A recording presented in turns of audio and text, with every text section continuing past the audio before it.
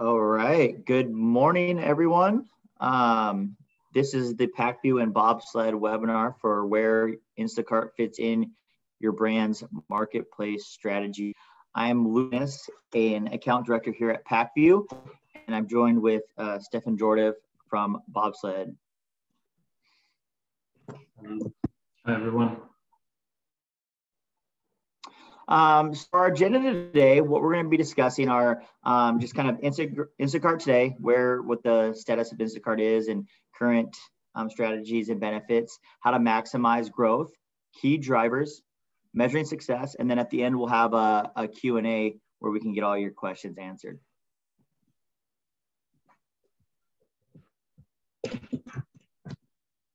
About PackView. PackView is a best-in-class enterprise solution that advertisers use on Instacart and multiple other e-commerce advertising channels. We're a platform used by agencies, brands, and sellers, and it allows you to combine your holistic performance data as well as recommended actions to take on your advertising campaigns. Thanks, Luke.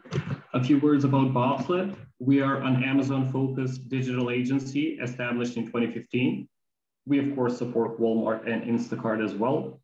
We work with third-party sellers. We work with vendors. We work with hybrid accounts, meaning accounts that have both a Seller Central and a Vendor Central account. We're thought leaders in the space, including a weekly Forbes column owned by our CEO, Kiri Masters. And we have been named as one of the top 18 Amazon solution providers by Business Insider recently. And we do have an upcoming book on Instacart titled Instacart for CMOs coming up in less than a week. The launch date is March the 10th. I do hope you check it out. It features a lot of expert insights from many experts in the industry, including PackView's co-founder and president, Melissa Burdick. Just search for Instacart for CMOs on Amazon and you should be able to pre-order it today. And yeah, we can talk about where Instacart is today before taking a look at what the future might hold for it. And on the next slide, we have a few numbers for you.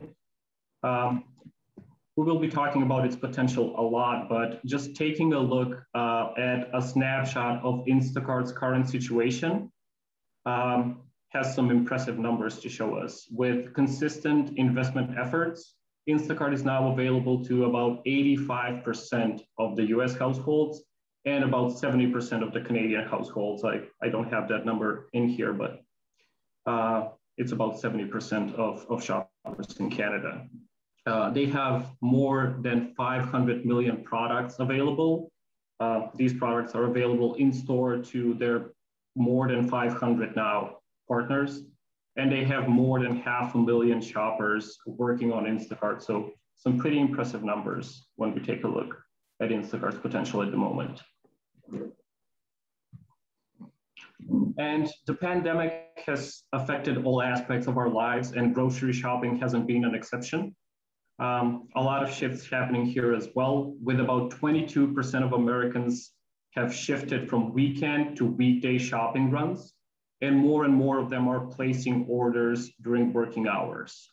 So I'm sure this is a trend shift that Instacart appreciates, as it will even out the high order days, and it will just give Instacart shoppers a good chance of meeting their 2-hour delivery targets without too much effort or too much hustle compared to previously when it was all concentrated in weekends. A lot of brands have been wondering about what happens to e-commerce grocery once the pandemic ends. And I think a lot has been written on this topic throughout 2020. I think every piece of research published lately, including the one we're featuring here on the slide, indicates that the e-commerce grocery is here to stay beyond the pandemic. We even see the category growing.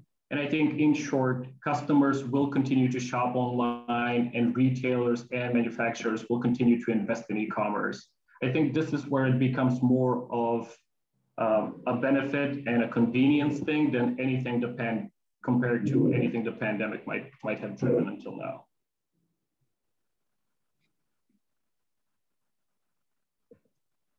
And in this slide, we're featuring an illustration about how the pandemic has not only shifted, but also accelerated some online habits for us.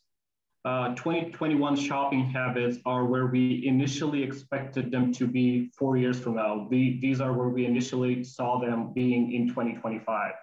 So today, customers are more driven by values and purpose. So this is definitely something that brand managers will have to solve for and have to find a solution for.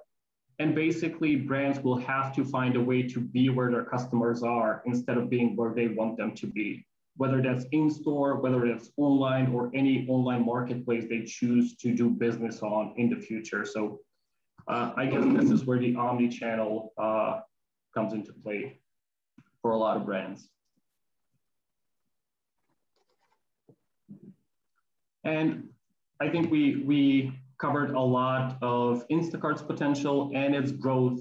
So I just wanted to include a few challenges, a few threats that are lurking around Instacart. To just call out a few, I think the first is a pretty big one. Retailers developing their own platform has been a challenge, has been a threat that has followed Instacart since its introduction. The possibility of being too slow to win advertising share, I think this one, especially as it connects to the first one, they only have the featured products as a standalone service at the moment. So if they don't make any moves, if they don't get more additional advertising dollars going towards the platform, that's a potential threat for Instacart's growth. Staying profitable might be considered a threat for Instacart, as it is a threat for the entire category of online grocery. I don't think the profits are too big when it comes to the category as a whole. And Instacart themselves have not published too many profitable months, I believe. Instacart's gig workforce, I include this as a threat because it is being considered a threat because Instacart has taken some criticism about its employee status, employees' wages. So this might be something we should be keeping an eye on. Awesome, Stefan. Well, as you guys, so on Instacart, there's multiple different ad types that are available. We have currently four different ad types. As Stefan mentioned on the previous slide, the standalone offering is featured products.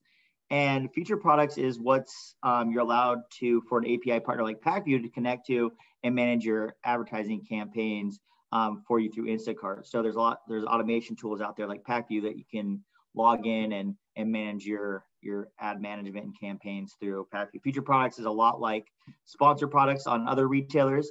It's very similar to the paid search option. The four other ones are coupons, the hero banner, and then there are delivery promotions as well. But those coupons, hero banner, and delivery promotions, those are managed solely on Instacart's platform through their UI, through their service. So featured products is standalone, and you can use an API partner to help you manage that and set up automation. There's three different placement types within featured products. The first is search. So search, as you can see in this slide, is where you type in for example, it says pizza, you type in pizza, and then the top featured spots, those are the paid search placements under the featured product. So like I said, very similar to what sponsored products is on other platforms. It's just it's keyword based, and it relates to the search term or keyword that you've typed in the search bar.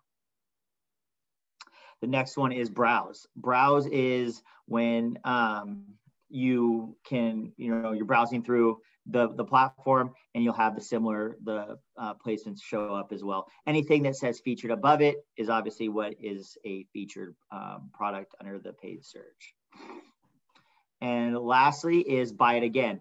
So if you buy products on Instacart, when those products show up to be purchased again, you will have additional products here under the featured section that will be relatable to the products that you've recently purchased or purchased in the past. So again, to kind of recap here, you'll have search placements, browse placements, and buy it again. All pretty self-explanatory on where they're going to show up, but those are the three placements that you'll get under the featured products placement. And it's not so Instacart is kind of, there's a misconception that it's solely for, CPG and groceries. And there's been a lot of growth outside of those categories. For example, Best Buy is now available on Instacart. So you can literally go on to Best Buy through Instacart and have a TV delivered in, that time frame. And it's been a big benefit to a lot of early adopters that I've seen in this space. There's been a couple high value CE brands that have advertised their TV selections on Best Buy, and seen a lot of success there. So the consumer electronics space is very valuable for this Best Buy option, and it's not just including on the grocery retailers as well. And next here, it's been explosive growth in the pet category. So this is very awesome for Petco. So you can go on here to Instacart, do your pet orders, pet food orders, very competitive with Chewy and Amazon. So again, like I said, outside of the grocery and CPG categories, you have pets, dog food at Petco, you have Best Buy. And then lastly, we also have beauty for Sephora. So you can now, if you're a beauty brand, if you're a pet brand, if you're a CE brand, you can take advantage of Instacart's offering, as well as be an early adopter and take advantage of these advertising promotions and advertising spots, and capture some low-hanging fruit. So to kind of recap here again, it's a big growth opportunity on Instacart for consumer electronics, pet brands, as well as beauty brands as well. Okay, so next we're going to talk about maximizing your growth using search and using Instacart. The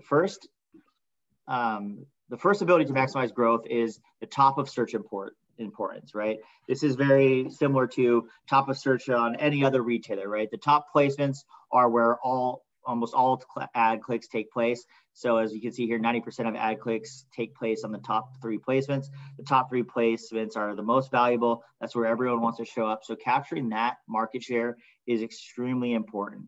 Additionally to that, 40% of all clicks on the results, including organic search results. So the top placements when you're using featured products, that's very, very important to capture that market share. And using tools like PackView's automation features really allows you to capture that type of placement. So you're not on your own. There's tools out there in the market like PackView that can help you capture that market share and ensure that you're placing in those top 3 placements. Instacart covers various channels with assortment across many different price points. So you can break out your campaigns by ASP and package size, for example. And then the idea is that you can bid while keeping efficiencies high, and then increase as your price point increases as well. So you can use hyper segmentation here to drive efficiencies. There's lots of different SKU segmentation you can offer on Instacart that allows you to segment your SKUs and drive different price points and increase conversions. Bidding competitively. So this is very valuable because we're going to tell you within Instacart where your bid strength is. So how high, how is your bid strength low? Meaning, are you bidding too low? Is it average? Are you bidding high? You're going to be able to see what your bid strength is, and then you're able to see what the hourly changes are to the competitive landscape. So you're able to come in here, set up default bids to negative targeting, as well as find out when, a lot of retailers won't show you what your bid strength is. This is pretty unique to Instacart. And I think it's a very valuable feature because you're not in the dark when you're setting up all your default bids on your keywords and search terms. So you're able to see what your bid strength is to know if you're bidding too high, if you're overspending, or if you're bidding too low and not capturing enough market share because your bids are too low. So being able to bid competitively and have the bid strengths within Instacart is an extremely valuable feature. And it's one of my favorite features within Instacart's platform. PackView also brings us into our platform too, and allows you to automate a lot of your bid changes as well. I'm so glad I get to own this slide in particular. I think this is a very important point I wanted to highlight here. Instacart advertising offers a lot more than just ROI. And to be clear, ROI on Instacart is great at the moment. I think it's better compared to any other marketplace, compared with any other marketplace, including Amazon or Walmart. But I think the real value comes with this. By a customer's 10th order, 25% of all your conversions are from the your items or the buy it again aisle. And this is basically repeat purchases. So even though you're advertising and generating a lot of great sales from advertising, ultimately you might be getting organic sales that were initially influenced by that advertising efforts for months to come. So I think this is a huge important to have in mind and one to factor in as you're discussing advertising budget and making decisions about the budget invested on Instacart advertising. And a few strategy points behind the advertising tactics we talk about here today. Day parting, this is a bit controversial even on Amazon at the moment. I mean, advertisers are using it and some are just against using it at the moment. But with the stats included here, with stats from Instacart showing us the best days or even the best times of the day to make a purchase on Instacart, advertisers may capitalize on this by using and implementing day parting as a tactic within their advertising efforts. Instacart is no exception when it comes to the importance of testing and just testing and expanding on the visibility of the keywords within your campaigns. Basically, that's the whole foundation of optimizing the featured products as a core aspect of Instacart's advertising at the moment. And then, of course, monitor your competition, just taking a look at the share of voice or the share of shelf as it comes to Instacart. It can be a great source of insight for your brand. Just monitor your share of shelf can help you learn where your brand is on the competitive landscape and can help you strategize on your next move here. So if you're searching for a given keyword, if you're searching for a given keyword within a single retailer partner that is listed on Instacart, you might be able to see how much share of shelf you own for that particular keyword. And a few tips for launching new products on Instacart. I have to start by saying this is a bit of a challenge because this is something that the retailers own. They're the ones that are providing the UPCs to Instacart, and this is how products find themselves listed there. But when it comes to what a brand can do and what the advertising strategy behind launching a new product on Instacart can be, it comes with identifying your budget, learning more about your audience, and just looking at that incrementality that optimizing your listing and product content can give you.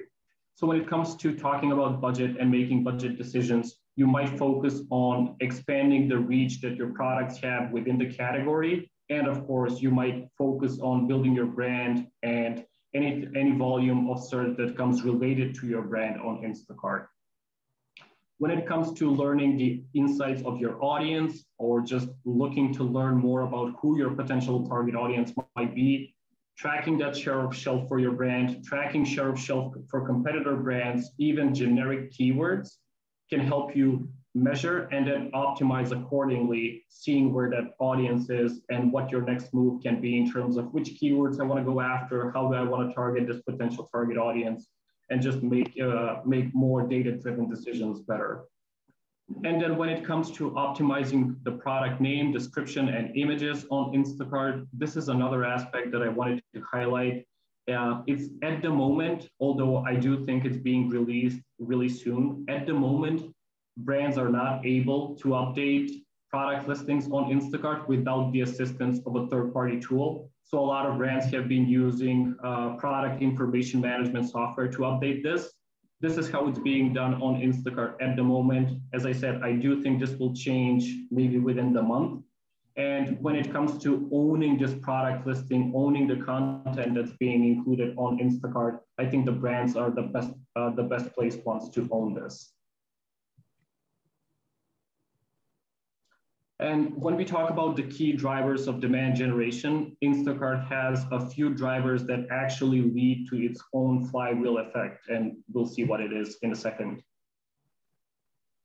Basically, Instacart's flywheel effect on its own comes down to the repeat purchases. 90% of Instacart customers are repeat customers, and 20 to 25% of Instacart shopping activities comes from repurchasing. So this can be considered Instacart's flywheel effect. And when we factor in the SEO, the optimizing for search, the promotions, the product content, the advertising, they all lead to this effect where you are able to generate additional repeat purchases for free coming to you organically. When we talk about Instacart search algorithm, this is a very interesting one. This is definitely something I've asked PackView a few times about and if they've heard anything. And it turns out that Instacart are actually very transparent when it comes to how their search algorithm works. And basically, Instacart's search algorithm has two main pillars: fulfillment and search and personalization. And it's a very complex algorithm because Instacart's algorithm actually goes in and checks inventory levels across all of their retail partners. And then it lets you know if the product is available near that zip code you're searching for or it isn't. And another interesting thing I wanted to highlight, because I think this might be something that becomes very, very interesting in the future. If a product is not available, Instacart has a replacement recommendation model. So if you're unable to find a product you're searching for, Instacart will give you a suggestion. And I just think this is a very competitive and interesting area. And I'm sure brands will be looking to get into more, and possibly Instacart might be even interested in monetizing this. And of course, Instacart's algorithm is location-based. You include your zip code when you log into Instacart, and every search you make is dependent on availability of products close to that zip code, and will Instacart be able to fulfill it?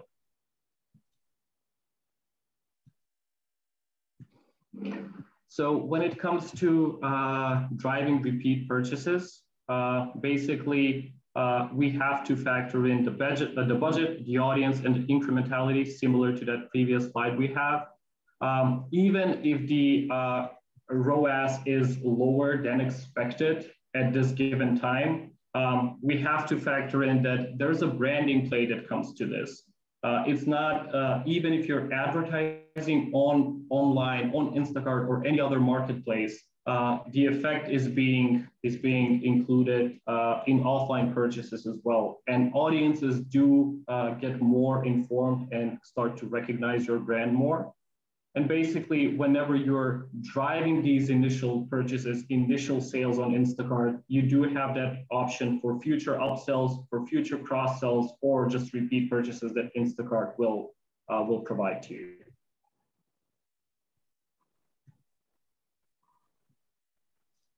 As I mentioned, when it comes to optimizing content, this is an interesting one. Instacart does not have a self-serve content management system, and Instacart actually charges retailers a setup fee to upload product content. So I think having a relationship with the retail partners is an interesting place for brands to be in, because you will definitely want to reach out to your retailers to check if your products are being included on Instacart, if those UPCs have been delivered to Instacart, and you might want to check if the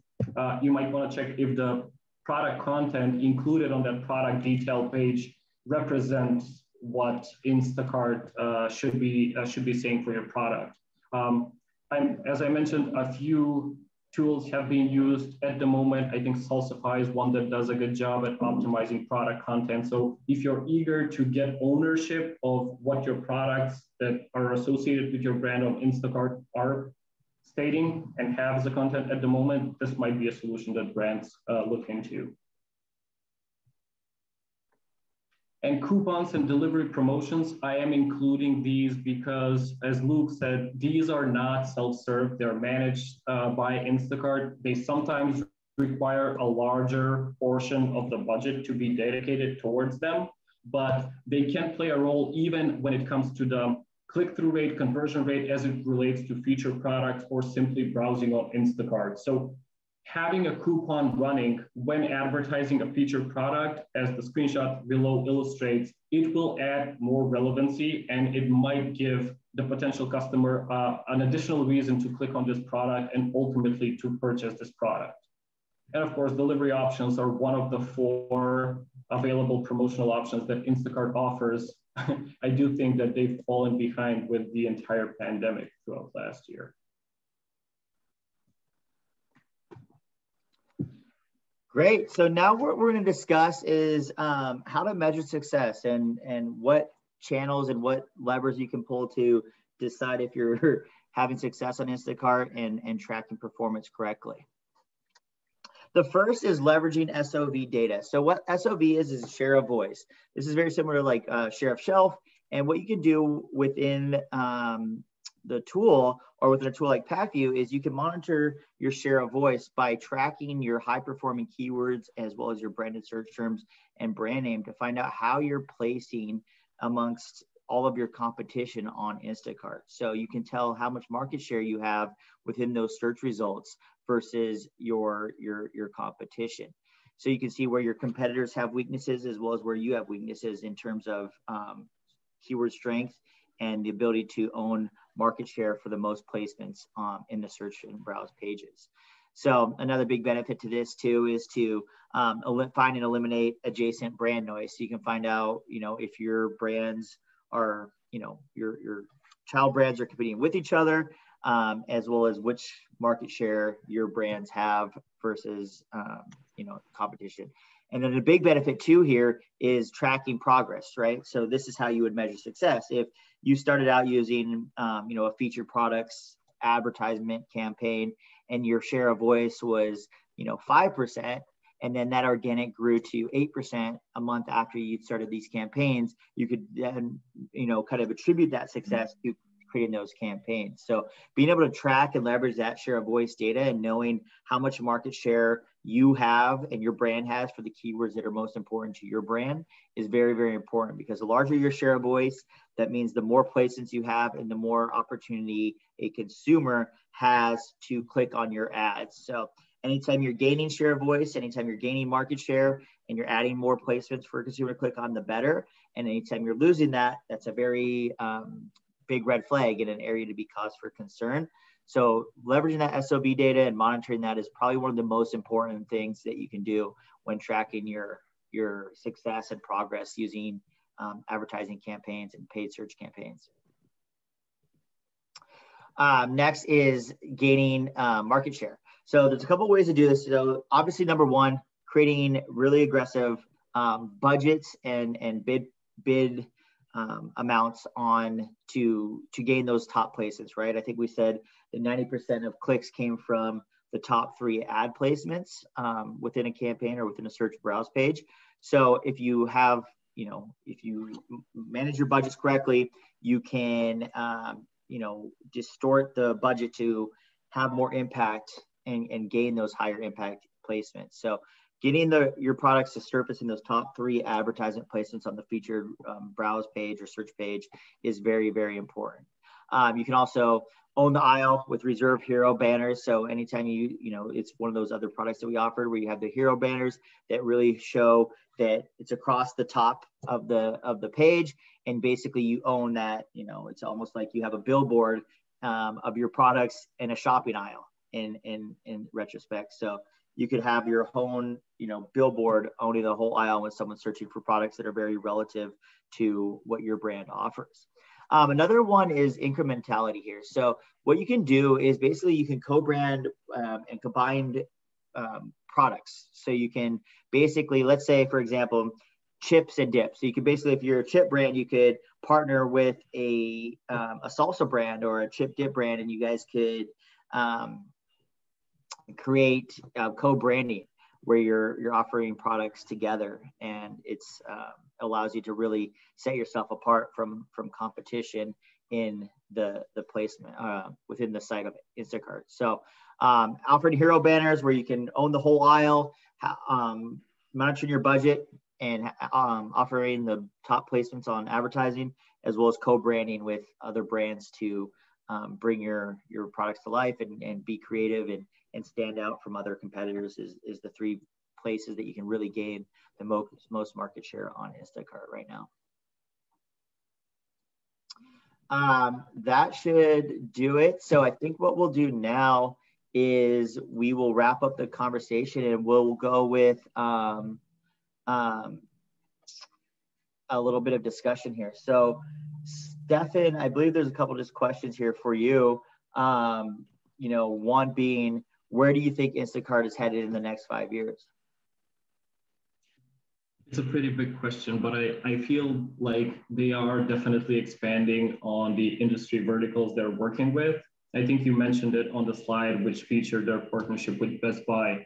There will definitely no longer be the grocery platform. There will probably be the platform where you order everything.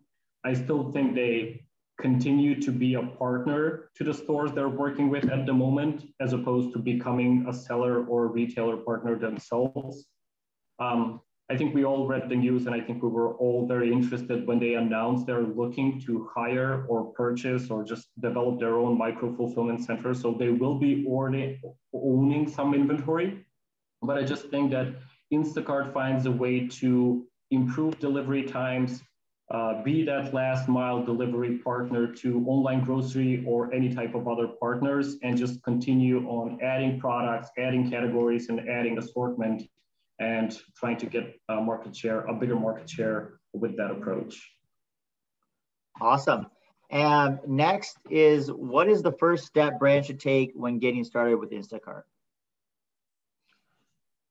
I would say the first step that brands would take would be to have a conversation with retailers and their partners where products are being sold. I think we mentioned this a couple of times throughout the presentation, but retailers are a key stakeholder when it comes to Instacart. They have the inventory and they have the product availability. I mean, they own it. They're the ones that are providing that data to Instacart. So, I mean, having that conversation with your retail partners, maybe doing a simple search on Instacart yourself to see if your products are already available would be the very first steps I would take. And, once those products, if I find out that the products are being included on Instacart, are being available, it's going to come down to figuring out who will own Instacart within your company and starting to dedicate some budgets behind it. Yeah, great. And in the earlier slides, we kind of discussed, other retailers on Instacart like Best Buy, Petco, Sephora, etc. So, for those brands that are in the consumer electronics space, the beauty space, the pet care space, and other retailers, and they're now on Instacart, what should they be thinking? Do you think it's too early for them to be getting started? It might be, but it might be the advantage that comes with it. I mean, it's a CPC-based platform. Like, there are competitive offers when it comes to whose product will be displayed there. And I think you can only gain by being among the first ones to market. I think this was a major point that PackView had when we started discussing about the profitability of Instacart. If you're the first one there, your CPC rates are great, your ROI is great. So I think all these marketplaces, when they're CPC and auction-based platforms, being among the first ones there, I mean, brands can only gain from it, right? Yeah. Yep. I totally agree. Being an early adopter, and I think we've said it 3 or 4 times in this presentation, that capturing the top 3 placements in the search and browse pages is the most effective, right? 90% of clicks come from those top 3 spots. Well, if you're on one of those retailers that there's no saturation and there's no competition, and you can easily capture those top 3 spots with a low CPC cost, I think that's a huge benefit, right? So that's a big benefit of being an early adopter, is to be able to capture those top 3 placements with a very, very low bid and CPC cost due to lack of competition. So lastly here, what is how much investment is needed initially on Instacart, if you know? I don't think there's a minimum investment required. And I think when you get that ROI within a few weeks, you might be able to start with a very low budget and just test to see what it does. I think it's no secret when it comes to 2020, everybody was working with like leftover budgets. I mean, from campaigns that got canceled because of the pandemic. I really feel like a lot of brands approached Instacart with, I have 10% of the budget from Amazon, I have 10% of the budget for Walmart, and this is what I want to do. This is where I want to take it and test Instacart. So just having that initial budget to start advertising on Instacart and then making a decision based on the ROI and based on the goals you have set, that might be the approach that ends up working for most brands. Great. That was That was very informative, Stefan. I really appreciate it. Next, what we're going to talk about is we have our Q&A. And I think the chat's already been blowing up with a lot of really, really good questions. So awesome. Stefan, if you don't mind, I'd love to just read through them with you, and maybe we can get these answered really quick. I'd love to. Yeah, cool. So the first question was, she said, sorry if I missed this, but can hyper target advertising get down to the geo banner location? Basically, no. You're using keyword targeting. You're using keywords as the main target, and the location, the zip code location, is being determined by the person logged into Instacart and including that zip code they're searching for. This is how that inventory availability is being determined. But you, as an advertiser, you have control over the keywords you're going after. Awesome. And do you know what the required budget is to be able to use coupon promotion? I don't have an actual budget here, but I actually think we have a comment here, and I did want to address this. This goes back to that question related to budgets. So if you talk to the Instacart salesperson, your Instacart partner, they are actually very open, and these are the guys that can give you good guidance on the budgets when it comes to advertising or coupons or any sorts of delivery promotions here. Yeah, that's great. Yeah, I definitely, there's a lot of these questions that I would definitely reach out and follow up with your Instacart salesperson on. They'll definitely provide a lot of guidance on budgets and benchmarks and process stuff. Another question that we had here was, does PackView provide the capability to track SOV, share of voice of a brand versus competition across retailers? And yes, PackView does offer that. And it's a very, very awesome tool, awesome feature that PackView has. So feel free to reach out after the presentation and we can show you that platform as well. So yes, PackView does offer the capability to track SOV versus brands in competition. And someone asked, what's the best way to track your own share of voice and competitive SOV? Tracking it on your own that's a tough one. I would always recommend possibly using an API partner that automates that information for you, because tracking it on your own is a little bit difficult, because I don't know if the reporting is quite there yet where you can really track it on your own. So definitely look at using an API partner of Instacart's like PackView. And then Stefan, a question here, and I'm not sure if you're able to answer this one, but are there any recommendations for using Instacart to promote categories that don't have UPCs, fresh meat, deli, etc.?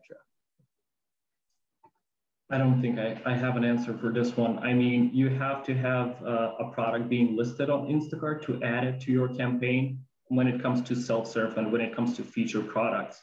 So I would have to assume these products have to be available on Instacart for you to be utilizing advertising. Great. And then how do you know if your products are in the top 3 spots? So I would say, so 3 things. You will be checking to see if your bids are being competitive. You have to have that green spot that you mentioned that Instacart provides for you. Measuring share, I mean, you can always do a search from different zip codes and see if your products are being included in there. But the 2 things, 2 ways to make sure that your products are populating those placements are tracking share of shelf for that particular search term, for that particular keyword, and see how much of that placement you own. And then making sure that your bids are competitive. So periodically checking to see if you are among the highest green rated bids to be able to populate the placement. I mean, those would be the 2 things I see. Is my share of voice growing, declining, or remaining steady? And if I'm being competitive enough with my bids to be able to get displayed on those placements. Great. Another question here says, have you seen any success with shared advertising campaigns? Meaning, have brands partnered with retailers to establish collaborative strategies to spend via Instacart advertising to encourage sales, or do most retailers prefer brands to run Instacart ads 100% on their own? Are there any other sorts of benefits you've seen retailers offer when brands are willing to invest heavily in Instacart's ads, if not collaboration on the campaigns and or spend?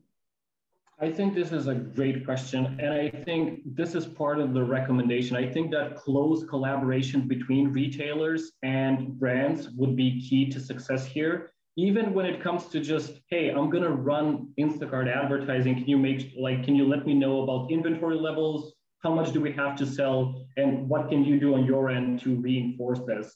To be honest, I haven't had a chance to have a discussion with both the brand and the retailer about some sort of cohesive strategy that includes both. But in theory, I think it's just a great idea. You have to have inputs from both the brand about how much they want to invest, where the budget will be coming from, and how success will be measured. And of course, you have to have the retailer, being able to highlight those products, make it easier for the Instacart shoppers to find, and just being able to fulfill the orders from the traffic that you have going towards them. Great. And then the share of shelf metric, this is something that's been asked a couple of times here.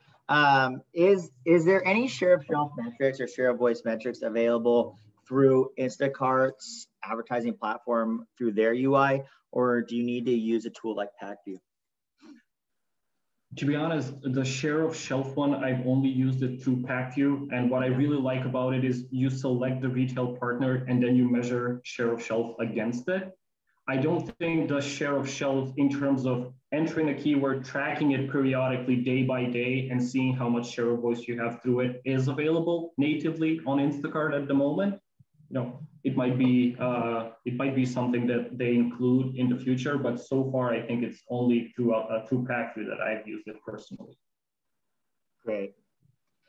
Yeah. So again, I think this is another question. I would reach out to your Instacart salesperson, ask any further, to your Instacart sales rep or whoever your Instacart contacts are, and ask them further information on that, as well as any guidance on budgets or certain Instacart nuances as well. One last question here, I believe, is, does Instacart allow bidding for CPGs on paid search terms for specific retailers, or do we need to partner with the retailer to do this? If I understand this correctly, yes, they do. I mean, basically, your products are being sold across many retailers, and you are bidding on keywords related to the products that are being listed for those. So this is definitely something you can do. I mean, to use an example, your products are available on Walmart, your products are available on all other. Family Dollar is the latest one that they partnered up with. And you are able to bid on keywords related to your products, not necessarily the retailer per se, but definitely something that you can get exposure to, because a customer logs in, enters their zip code, and even chooses a marketplace, a partner they're searching for. So owning those keywords for the products that are being included in that retailer is definitely a possibility on Instacart. Great. Well, I believe that sums up all of the questions that were asked through the Q&A as well as through the chat. So if anyone else has any questions, you can reach out to myself. Here's some contact information here, or Stefan, and we'll gladly get you answered. Like we said, we'll share the presentation after with the attendees. So we'll be sending that out, as well as a recording to this webinar.